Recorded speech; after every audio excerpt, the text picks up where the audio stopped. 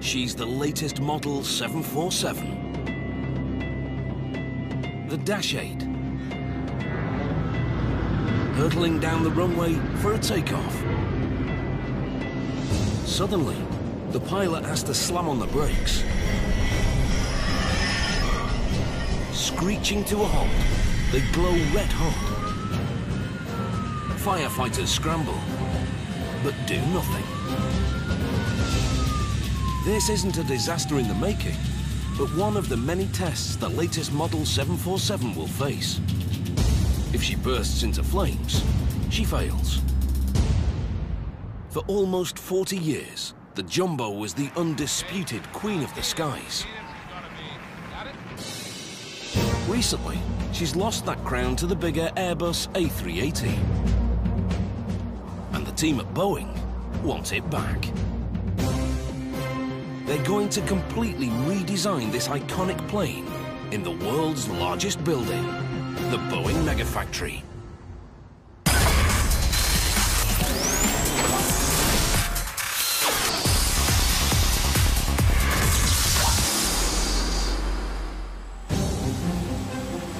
After 5 tense minutes, fire crews cool the brakes in the 747's wheels. It's proof she can abort a takeoff safely and let passengers escape.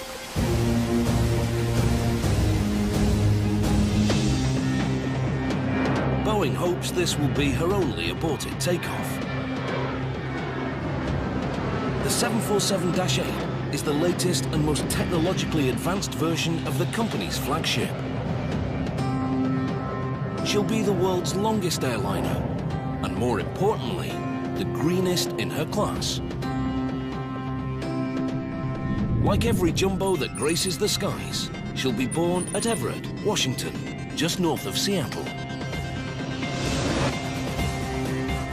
Boeing's Megafactory is the largest building on the planet. Its doors hold the Guinness World Record for the largest mural. How big?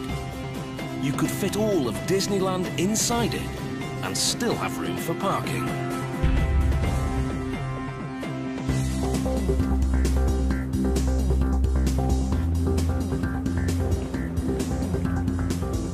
This is more than just a factory.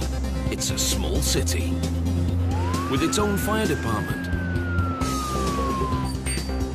and 7 of America's busiest coffee shops right there on the factory floor. Alrighty, it's gonna be 207, please. There's an armada of industrial-strength trikes and bikes to help the employees get around. But it takes most people months to learn the factory layout. The size was definitely overwhelming. It was a little hectic. Didn't really know exactly what I was doing or really where I was going. 23 and a half years, and I still get lost in this factory sometimes too.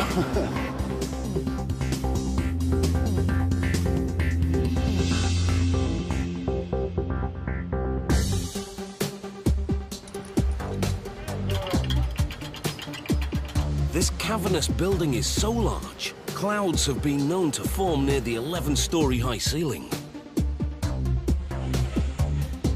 It's a bewildering jumble of aircraft parts in all shapes and sizes. But there is method beneath the madness. Each jet the company makes here has its own assigned space. This area is reserved for the company's darling, the 747.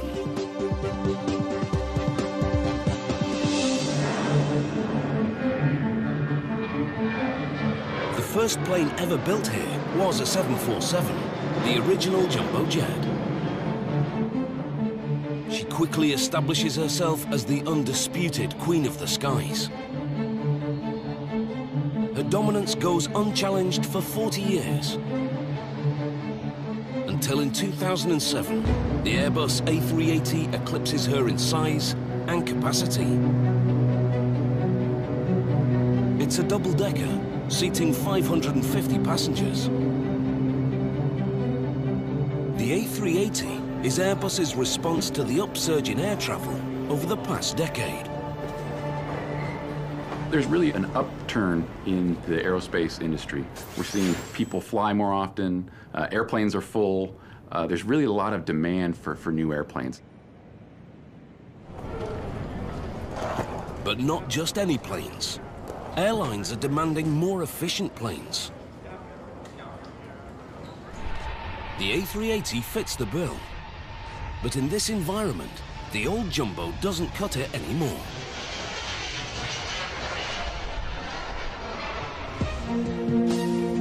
With soaring fuel costs and concern for the environment, she's become expensive and dirty to fly.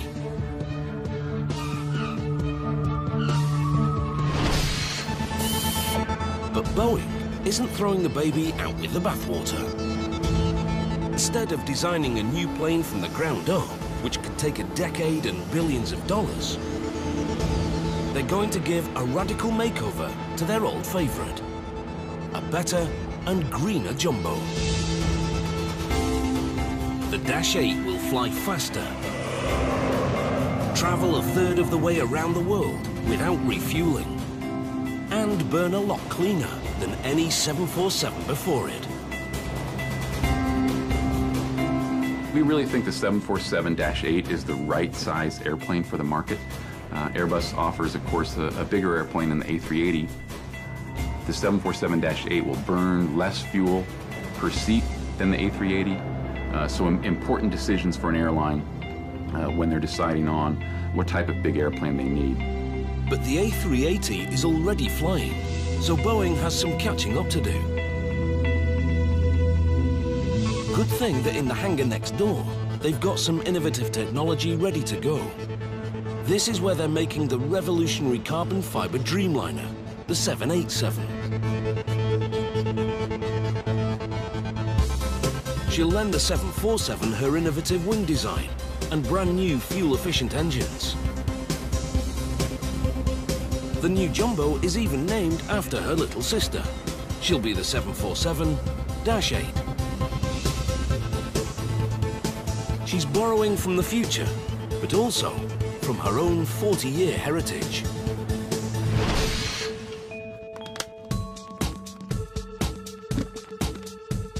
The 747 story starts in the mid-1960s. The invention of jet aircraft has created an upsurge in air travel. Demand for intercontinental flights is taking off. And one carrier leads the way, Pan Am. By 1965, Pan Am is desperate for bigger and longer-range jets. Its president, Juan Trippe, meets with Boeing's president, William Allen. He asks him to build an aircraft with a range of 5,000 kilometers that'll seat 350 people, twice as many people as any plane before. It's an unprecedented task for Chief Engineer Joe Sutter, known as the father of the 747. When we had to develop an airplane for 350 passengers instead of 100, how do you do it? And the first thought was to put one airplane on top of another. 40 years before the A380, Joe considers a double-decker. When my engineers got to work on it and we looked at the troubles with a double-decker, you could list a dozen of them. And that's where they conceived the idea of a wide airplane with two aisles. Legend has it, Pan Am's Juan Trippe tells Boeing, if you build it, I'll buy it. He signs up for 25 jumbos, worth a total of $3.7 billion in today's money. Boeing accepts the challenge. Small problem. They don't have a factory large enough to make a 747. So in 1966, Boeing begins construction of the biggest mega factory the world has ever seen. Workers start building the original 747 even as the walls of the factory go up around them. They become known as the Incredibles. The emblem of that was this forester, Paul Bunyan, where I walked around with an axe chopping trees down. Frankly, my engineers didn't go for that hoopla. They had a job to do, they knew what the job was doing, and they just did it. But incredible they are. They build the first ever 747 from scratch in just 28 months. She rolls out of Boeing's mega factory on September the 30th, 1968. A champagne moment that didn't go quite as planned. Now the cadence, and don't break it yet, the cadence is going to be 1, 2, 3. Got it? Okay, wait.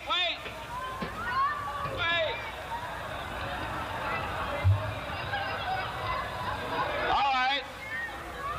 We'll do it again. 1, 2,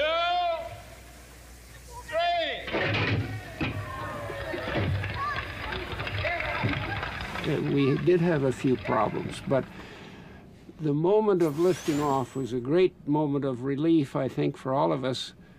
People have asked me if we were concerned, about our personal safety, but no, we weren't. That didn't enter into it. We were busy. We had a job to do. There was a lot to think about, and we were very excited. When we got out, we were mobbed by everybody, and it was a great moment, and it was a great airplane. But the 747 is only meant to be a stopgap. In the mid-60s, the world wants supersonic flight, planes that can travel faster than the speed of sound. Boeing reckons it will only ever sell 50 passenger 747s. It believes the real future for the jet set is its supersonic swing wing, which will go head-to-head with the European Concorde. But the supersonic dream proves an economic dead end. It's a gas guzzler. Boeing never gets beyond this full-scale mock-up. Instead, it's the 747 with more fuel-efficient engines that goes from stopgap to ruler of the skies. Since 1968, Boeing's built over 1,400 jumbos. Together, they've flown the equivalent of 101,000 trips to the moon and back.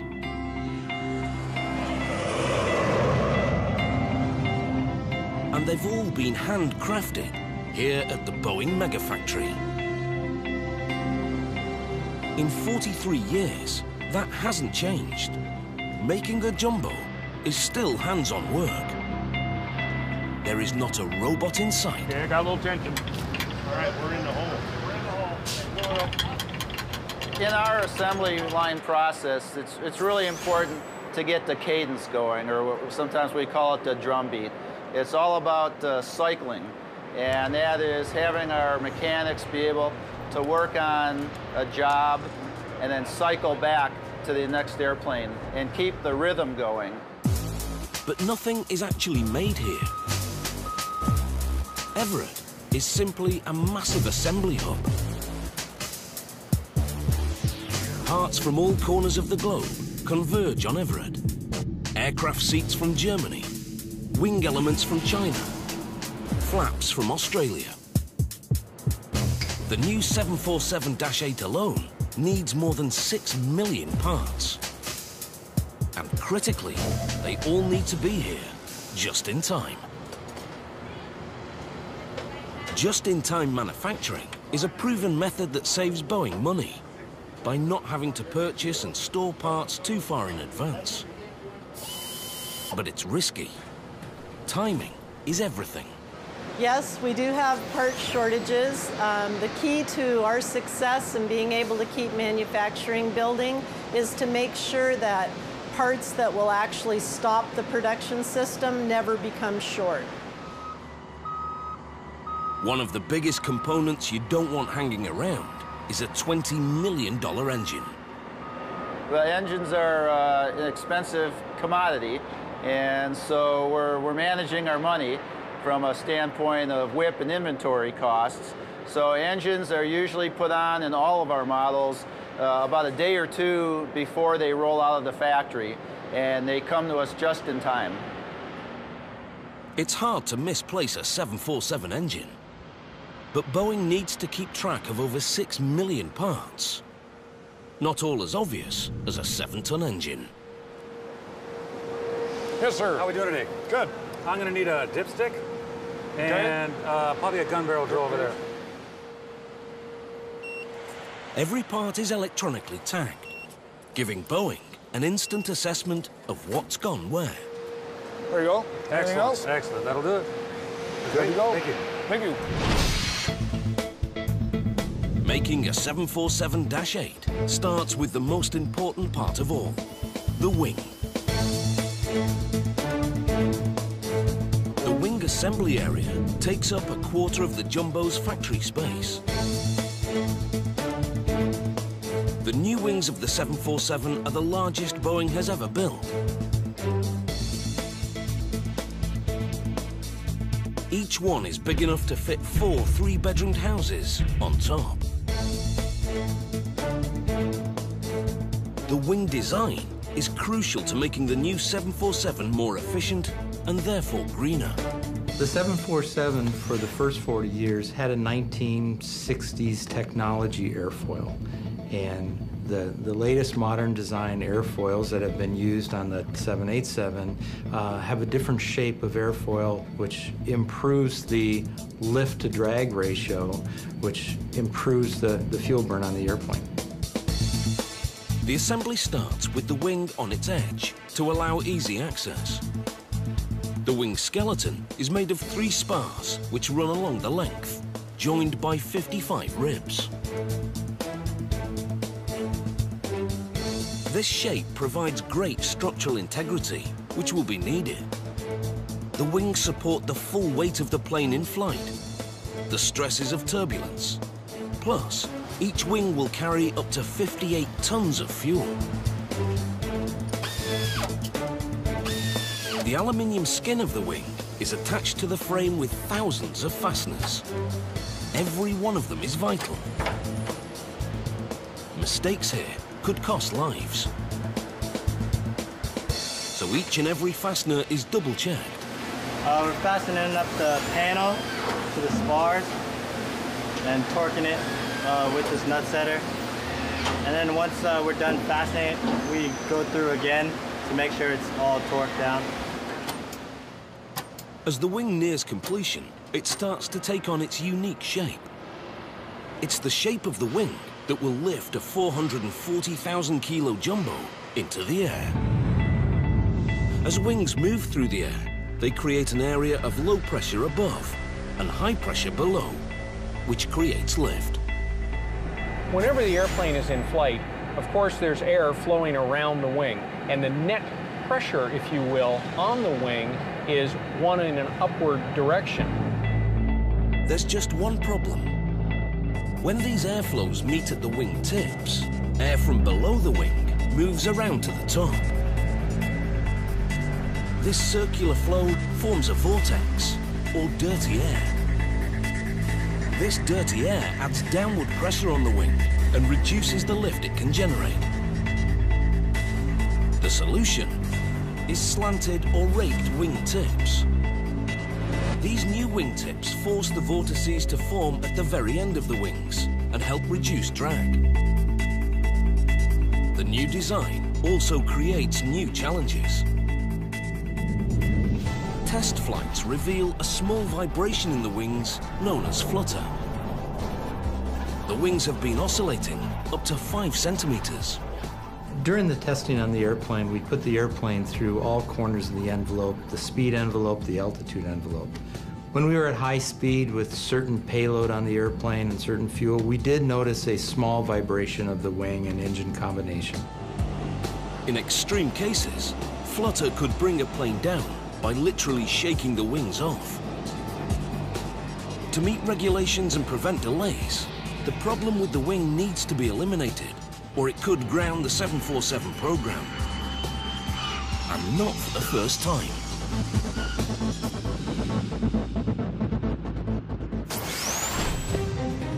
In the late 60s, the original 747 had a different wing issue. Wind tunnel tests showed the pressure on the wing was not distributed correctly, threatening a complete redesign. But Joe Sutter came to the rescue. We came up with the idea of just twisting the outward wing down a couple of degrees. The thought was maybe this would work. Well, they tried that in the wind tunnel, and with just that simple fix, we solved the problems. This simple fix works. It distributes the stresses on the jumbo's wings correctly, and the 747 is good to go. In Joe's honor, it's dubbed the Sutter Twist. The twist is key to the Incredibles completing the jumbo on time for its launch. But the Dash 8 story takes a different twist. In a typically 21st century solution, engineers use the plane's computer systems to cancel out the vibrations. They call this computerized system fly-by-wire, a huge improvement on the cables that used to control the wings. A pilot input would cause a cable to move, which would, in turn, signal to the surface to move. A fly-by-wire system is where you've got computers in the loop. It's where a pilot will move the column, turn the wheel, and when they do that, it sends an electronic signal by a wire to the actuator that will control the surface. Now, what that allows you to do is put more computer and more flight control software technology into the handling characteristics of the airplane. They can use the computer system to make tiny changes to the wing controls to cancel out the flutter. It's a simple solution in the spirit of Joe Sutter's Incredibles. I have an immense amount of pride working on a product that Joe Sutter and his team effectively designed, built, and tested before I was in kindergarten. In 1968, Joe Sutter and his team of Incredibles give the world the most iconic shape in commercial aviation history. That famous hump. But they don't design it as a first-class retreat for the jet set. Because Boeing thinks the future is supersonic, they see the jumbo's future as a freighter. So luckily, the passenger requirement for 350 passengers and the big freight capacity requirements blended together, so we could build a fairly optimum airplane for both the passenger role and the freight role. Getting passengers on is easy. Getting large cargo on, that's a challenge. We looked at a lot of different schemes, and one concept was to put a nose door on the airplane, or some way of loading freight from the nose. In a radical design move, cargo will enter through the nose. This places the flight deck above and out of the way. And so that famous hump is born. Pan Am President Juan Trippe immediately sees the potential. Juan Trippe turned around and looked at this area and says, "What's this used for?" And his chief engineer said, "Well, it'd be a good crew rest area." And Juan Trippe looked at the engineer and says, "This will be reserved for passengers." And that's how this upper deck that we now fly on came into being. On the new passenger 747, that iconic hump has expanded to the length of an entire 737. Back at the factory, work is progressing on the fuselage. It's built in several sections: rear, middle, and the front, with that famous hump. Each section is assembled panel by panel. All the body panels are coated with a green protective vinyl to prevent damage during construction. Only the nose is made as one piece. The lower part of the main body is built upside down for easier workflow. Then it's rotated 180 degrees in a special turn fixture so they can put on the roof.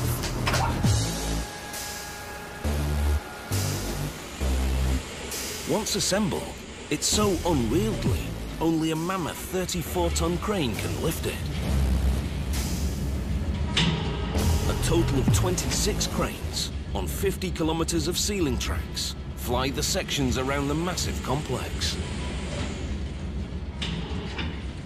get to tell all the airline pilots that, hey, we flew them first for you. We can just pick it up and fly it wherever it's got to go, set it back down, and people get to go to work on it. There are a couple people that have a fear of heights that are in this job, but it's best if you don't. Before the fuselage pieces are moved to their final assembly position, it's critical to make sure that nothing is left behind. A loose bolt could cause a disaster if it rolled into the wrong place, such as an engine or even one of the fuel tanks. Every rivet, every fastener you put in, it could be a critical item. I remember an old saying I heard years ago, quantity is something you count, quality is something you count on. It's 2 a.m., but Boeing never sleeps. Inside the world's largest building, an extremely complicated maneuver is underway.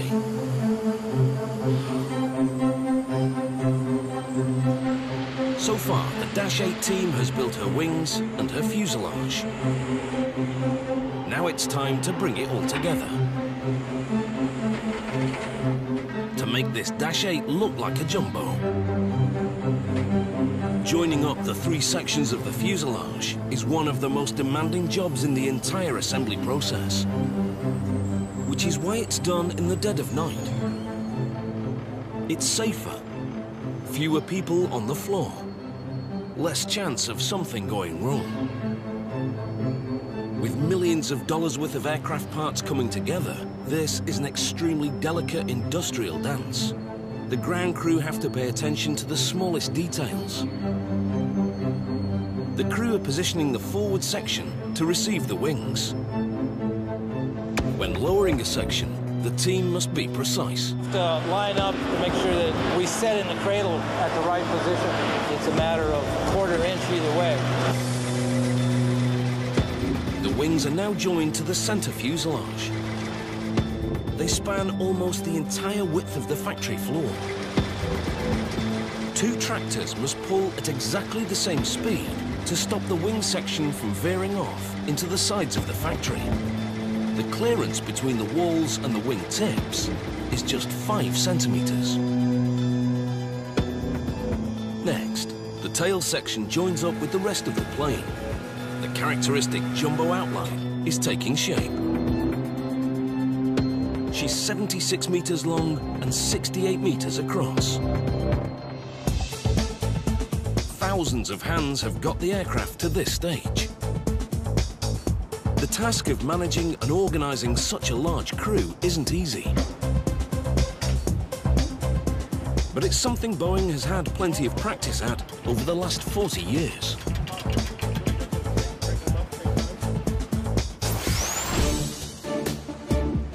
During the early years, Boeing faced a financial meltdown.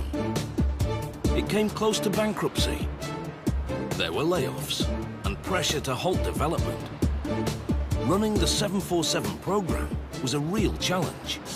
We were working very hard to get all of the drawings out at that time, so the engineering department was peaking out at about 4,500 people. I was asked to make a big cut in that. We needed 800 more engineers. I think maybe I'm going to lose my job today, but I'm going to tell them the way I see it. I figured that was when I did the best job I could have for Boeing. If I had reduced the engineering force, the whole program could have tumbled.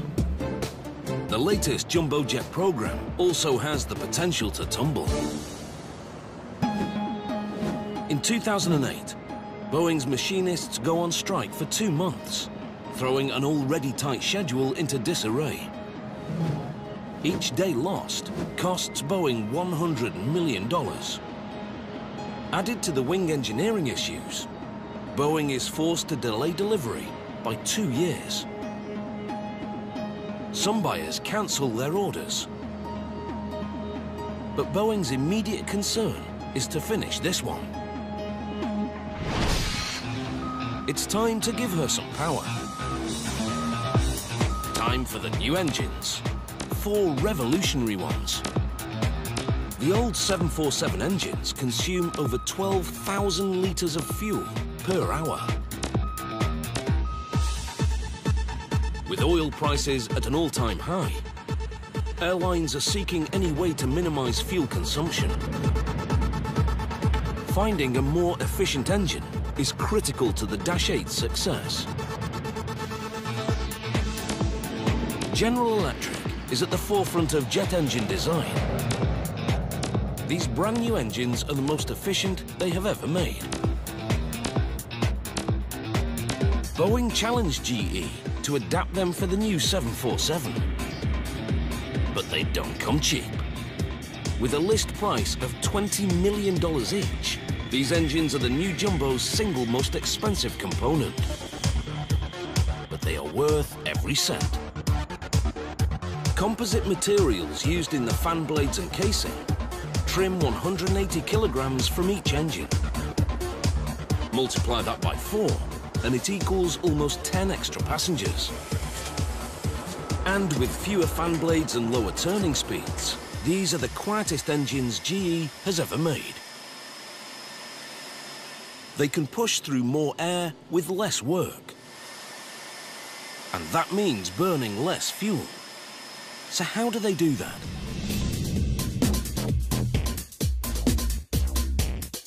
Only 10% of the air is mixed with fuel and burnt in the combustion chamber, driving a series of turbines that power the big fan at the front.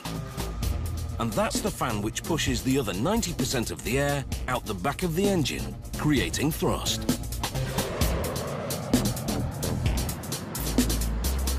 Despite burning less fuel, 4 of them can propel a fully laden 747-8 at over 1,000 kilometers per hour.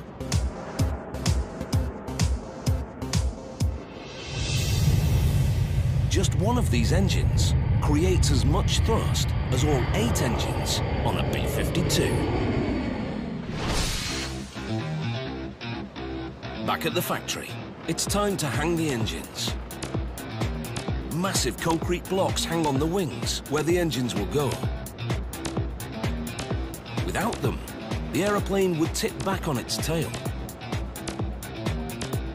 Each engine weighs 7 tons, and there are 4 engines to get off their trolleys and onto the wings. That's like hanging 4 bull elephants. It's a job to do slowly and carefully. Let me put a little tension on it and test it. If the 4 winches are slightly misaligned, it won't go in square, and they're in trouble. 45. Got your wheels where you want them? Our team's a pretty tight unit. We work together fairly well. We all have our positions on the plane that we like. 0. All right, start pulling your pins. Yep. We communicate well together this way. Keeps us from getting into any troubles.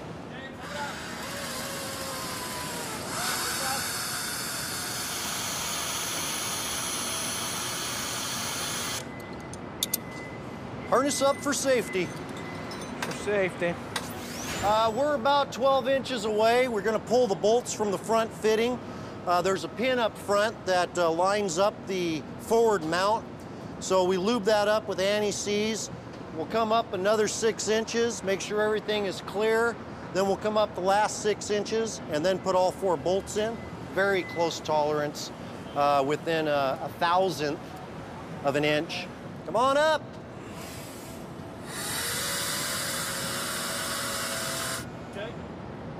It only takes 8 bolts to hang these massive engines. All 4 started, all grabbing.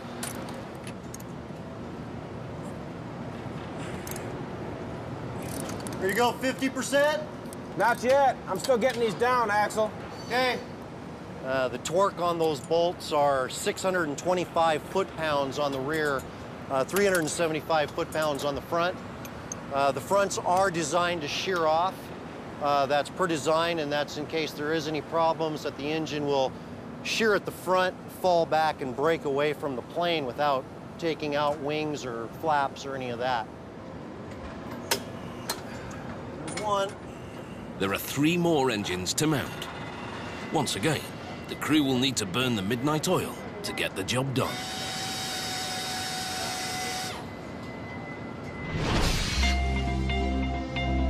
After weeks of painstaking work, it's almost time to switch the beast on. But first, there's more painstaking work. Every circuit needs to be checked, one by one.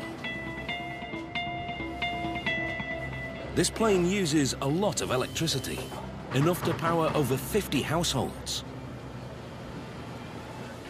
214 kilometers of wiring runs through the aircraft. It all converges in the electronics bay.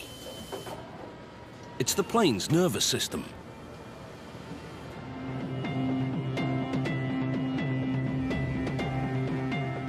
The new fly-by-wire technology is controlled by onboard computers. But it's not totally automated. The pilot can override the computer. And there are multiple layers of backup if something should go wrong. If I were to lower the flaps, it takes hydraulic systems to do that. But if for some reason the hydraulics were unavailable, we could use the air or pneumatic air pressure to lower the flaps. If that was unavailable, we could use electricity to lower the flaps. So there's multiple layers of redundancy. Technicians use a special computer to send a test signal to every single circuit. Chicken Rigger 10495. On. Okay, Kilo 2. Bravo 24 and Bravo 21. Off. The moment of truth. Time to plug in the factory power supply and fire her up for the first time.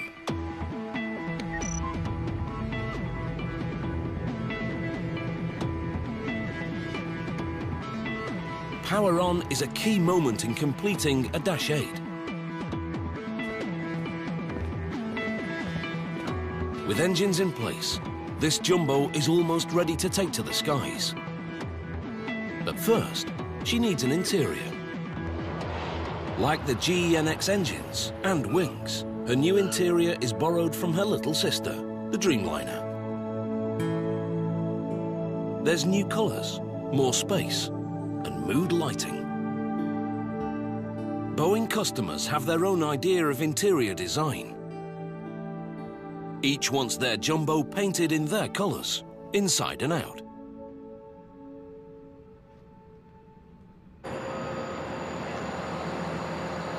In the mega factory's huge paint shop, the green protective vinyl is washed off.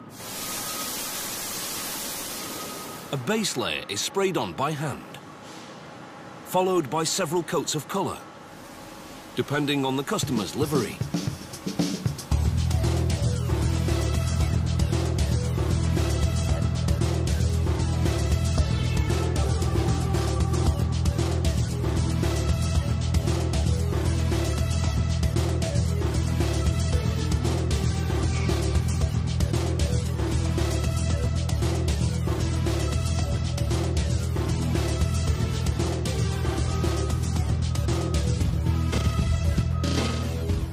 They need to be careful with the number of layers they apply. Too much paint could mask telltale signs of metal fatigue. And besides, the extra weight of more paint would only increase fuel consumption. A typical paint job uses 500 kilos of paint. It will last 4 years. This one is painted in Boeing's own colours because it's time to put her through her paces.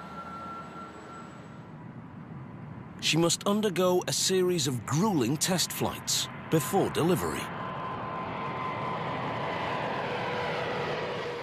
Test pilots push the plane to extremes that will never be endured by its passengers, unless they work for Boeing. Just putting away the hand luggage won't be enough for this flight. These Boeing engineers have to tie everything down, from their lunch to their laptop. If you don't have it clamped down, things fly in the air. And it'll literally go straight up to the ceiling, and it can come down and hit you on the head. The flight load survey is one of the most grueling tests for the plane, and for those on board. A strong stomach comes in handy.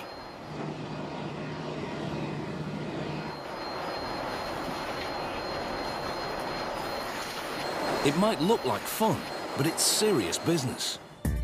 The flight load survey tests weight loads across the plane. The pilots perform extreme maneuvers, pitching the plane up, then down, going from 0 gravity to 2 Gs in seconds, stressing the fuselage and the wings. It's great fun for them for the first couple of minutes, but imagine that we do this for several hours at a time. Sooner or later, maybe it's not such great fun anymore. During these tests, the weight distribution of the plane is controlled using water. The pilots and engineers can pump water through barrels to shift weight along the fuselage. This simulates various load configurations the plane might encounter when it's in service. At the forward center of gravity, aft center of gravity, heavyweight, lightweight, we need to be sure that over the entire range of operating envelope of the airplane that the characteristics are good. Next, the Dash 8 faces the grueling velocity minimum unstick test. Test pilots try to take off as slowly as possible. This forces the tail to scrape the runway. To pass the test, the plane must safely lift off at this speed. If a pilot were to inadvertently abuse a takeoff and the tail were to strike the ground before takeoff, that the airplane can still lift off safely in that attitude. And so when we do that, we attach a long wooden block on the tail so that we'll drag the tail on the ground and we don't damage the skin of the airplane that way.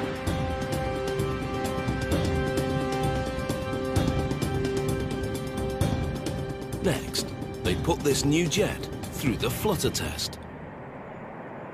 Flutter is the aviation word for vibration. This test pushes fly-by-wire control to the limit. It's all high speed, generally above the ordinary envelope that we let airline pilots operate the aircraft at. And we vibrate each of the axes of the airplane by quite literally kicking the controls one at a time to watch how the controls react and make sure that the airplane, in fact, damps the vibration out to a quiet and smooth ending in a very quick fashion.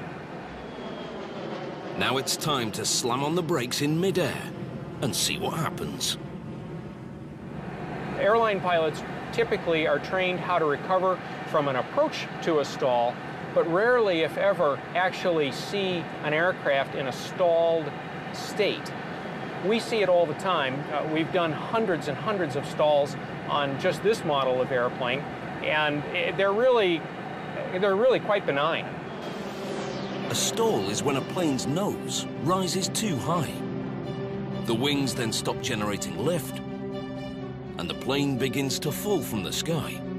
I just release back pressure on the column and let it migrate towards the center, and sometimes I just drop my hands to my sides. The airplane recovers just fine all by itself. Thousands of workers have put together 6 million parts to form this one aircraft.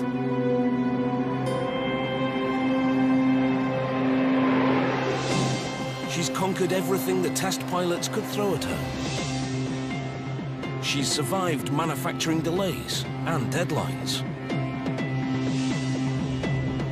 For just $333 million, you can have a brand new Boeing 747-8 all of your own.